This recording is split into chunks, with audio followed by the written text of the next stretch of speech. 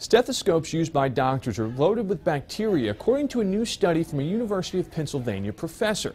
Researchers analyzed 40 stethoscopes being used in the ICU and found all of them were contaminated with a diverse group of bacteria, including one known for producing staph infections. They were not able to determine if the stethoscopes ever made patients sick, but researchers say this underscores the importance of decontamination procedures between patients or single patient use stethoscopes. The study was published in the journal Infection Control and Hospital Epidemiology, the Journal of Society for Healthcare Epidemiology of America. Matt Yurus for CBS Philly.